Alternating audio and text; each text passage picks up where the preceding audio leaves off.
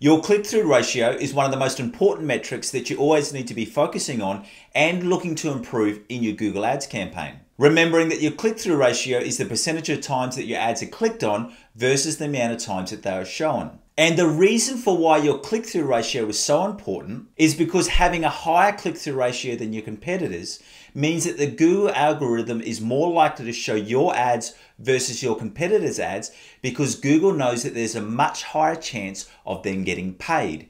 And the reason for that is because Google only gets paid when someone clicks on your ads, not when they see your ads. And this is one of the best things about Google Ads, is that you can outperform your competitors even on a smaller budget. And when you're running Google Ads, you need to always remember this formula. If your competitor is willing to pay $10 per click and they have a click-through ratio of 2%, this means that Google will only get paid $20 for every 100 searches. Versus if you're only prepared to pay $5 per click but have a click-through ratio of 10%, that means that Google actually gets paid $50 per 100 searches. So even though your competitor is willing to pay twice the amount per click, you can outperform and get that #1 rank just by having a higher click-through ratio. And that is the reason for why your click-through ratio is so important and why you need to always be focusing on how you can improve your click-through ratio. So in this short teaching video, I want to take you through a feature which can help you drastically increase your click-through ratio.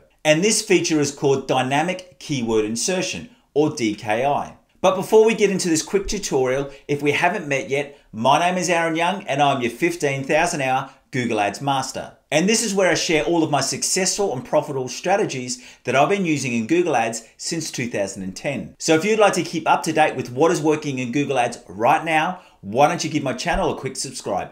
Thank you so much. Now, as the name suggests, Dynamic Keyword Insertion is where Google dynamically inserts the keyword that the user used into the headline of your ad copy. So let me show you how this works. So this is an ad where we have the dynamic keyword function active.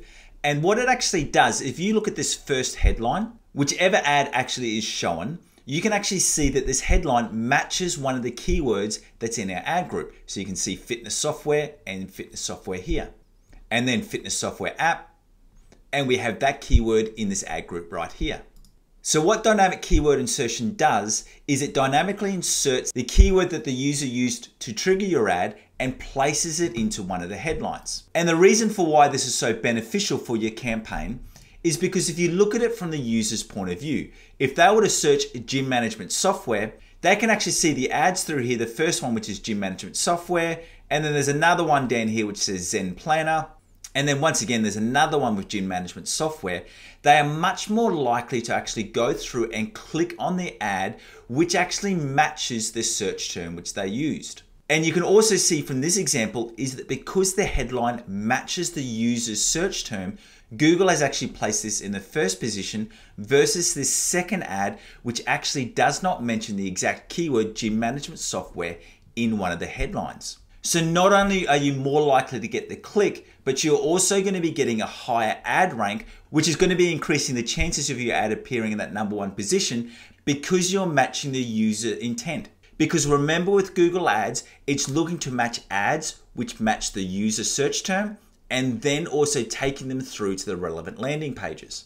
So by using dynamic keyword insertion, you can make sure that your ad will dynamically update so that it's including the keyword search term that the user used. Once again, making it far more likely that your ad is going to be appearing above your competitors' ads. Now I want to quickly show you how you can actually use dynamic keyword insertion and how you can also use it with other manual words. Now you can actually use your dynamic keyword insertion on an existing ad. So if you wanted to, you can just go through and click as current ad to edit. Now in this example, this headline currently just says baby earmuffs. But if we want to use the dynamic keyword insertion, all we need to do is to go to the start of this headline and then type in the squiggly bracket or the brace. And then once you do that, you actually see this option for keyword insertion. And then we just paste in the keyword that we want to use. Now you do actually have 3 different options. With this, you can use lowercase, where this automatically puts the first letter of all of these words into the lowercase, or sentence case, which will just capitalize this first letter, or title case, which is the one that I recommend, which puts a capital letter at the start of each word. And then from there, you just press apply. And then now we can see baby earmuffs or a variation of the keywords that we've got in this ad group will always appear in that headline. Now to take this a little bit further, what we can even do, because this is for an e-commerce product, we can actually type in the word buy beforehand. And then what that'll actually show is it'll show the word buy and then the keyword which has triggered your ad. So you can see from here, it says buy baby earmuffs for noise, buy baby earmuffs. And that is a great way that you can actually add the user intent, so what they're looking at doing, with also adding in that keyword focus.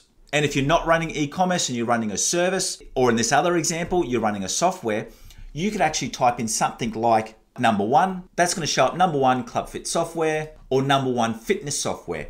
And this is a great way that you can add in some extra elements to make that dynamic keyword insertion work at a high level for your campaign. So while dynamic keyword insertion is a very, very simple tool to use, just by adding in that squiggly bracket or the brace, it is a heavily underused feature in Google Ads. And that means it is a great feature that you can start using in your Google Ads campaigns today so that you can increase your click-through ratios and outperform your competitors. But to help you with all of the other optimization steps that you need to be taking in your Google Ads account so that you can be increasing your click-through ratio and your other core metrics and performance indicators in Google Ads, I want to help you with my Google Ads optimization checklist. Now, this is a checklist that I've put together and that I still use today because it lets me know exactly what I need to be optimizing in my Google Ads account every 72 hours, every week, every month, and every 90 days. And if you don't have your copy yet, you can get your free copy today just by following the link in the description below. And finally, if you want to learn more about how to write ad copy in Google Ads, which will not only help your click-through ratio, but it'll also help your conversion rates, I want you to go through and watch this video right here. Once again, thank you for joining me on this Google Ads teaching video, and I look forward to seeing you on our next training video very soon.